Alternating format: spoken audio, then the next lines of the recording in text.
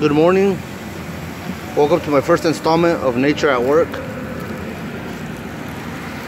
The first animal we're going to talk about on this semi-professional nature show is a spotted Dalmation dickhead moth, given its name because it has spots like a Dalmatian and it looks like a dickhead. Usually these moths are found in wooded areas, but this is West Texas. There's no fucking woods here, and this bitch has a lot of predators and shit, like the little cement camouflage moth.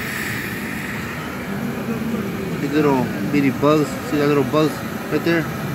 It's attempted to copulate with it and have sex with it and have its way with it, but the spotted dickhead moth is letting it know that it's not interested.